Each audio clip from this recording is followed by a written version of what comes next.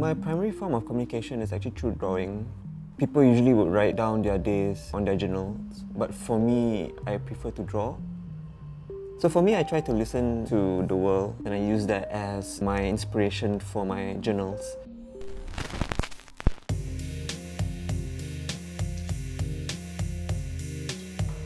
I've never felt that I was born to draw.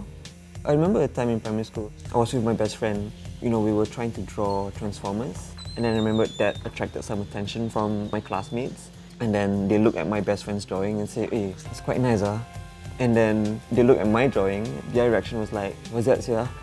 I felt like, I was a singer who's trying to sing but is completely tone deaf. And despite what people were telling me, I continued to push on, I continued to keep drawing. So because of that, I am the person who I am today. I don't really have a daily routine per se, but I try to keep it structured just to keep myself sane.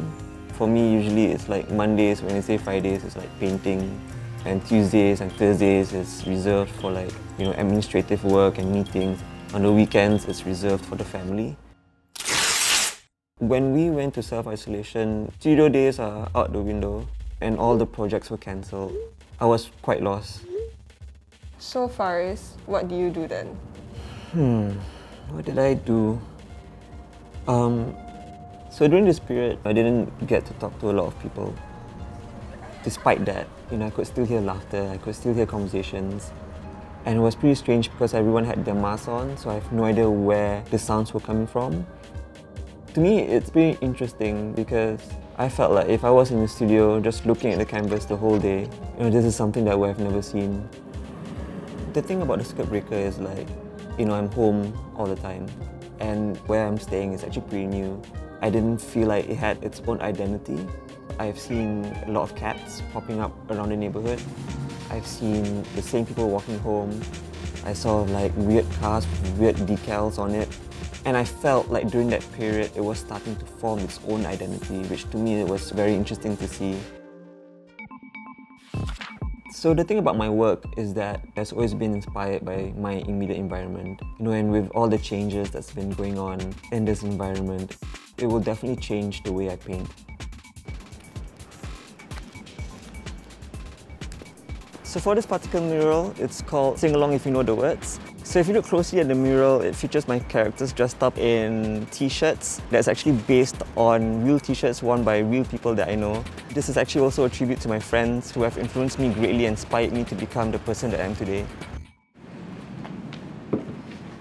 Thank you.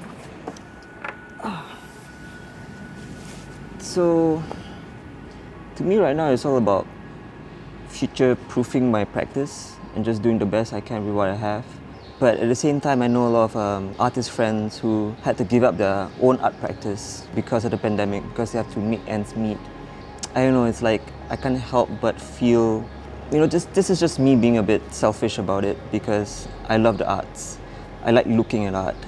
When you have people that you admire stop doing the stuff that I feel that they are meant to be doing, it's a bit sad. But it is what it is.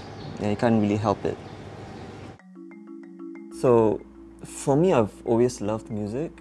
So I decided to try to create some music on GarageBand. I wasn't able to paint or I wasn't able to create a picture. I wanted to create the sound first, or the music first, and then hopefully that will inspire me to create a piece of drawing or a painting based on this particular piece of music. So I'm just gonna play a bit.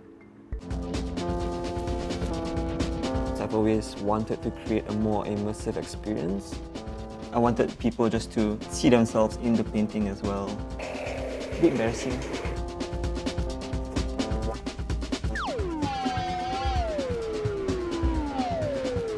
So everything I've been doing, especially during this period, is trying to create a good song. I don't know whether if I managed to create a classic yet, but that's all I've been trying to do.